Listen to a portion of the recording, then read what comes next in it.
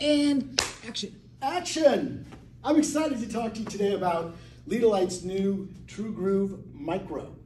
Why are you excited, Jay, about another small aperture rectilinear form? You may be asking. Well, I'll tell you, it's not about the form factor, it's about the technology that's contained within the fixture.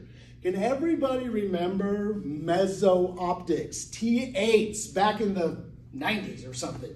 Well, Mezzo Optic has improved dramatically with the induction of LED. This is a new material now they're calling DX, Mezzo Optic DX. It is proprietary to Philips and Lidolite. And DX, they're printing the material on both sides, which creates better efficacy, more precise patterns, in addition to this beautiful no color over angle and elimination of almost all the striations in these very precise beam angles. It's phenomenal. So we're offering it in the louver option here. You can see we've got a copper louver, which is unique and pretty interesting, I think. And the uplight here is a batwing distribution. I'm going to show you that specifically here. I've got a lensed version here, which is also Mezzo Optic.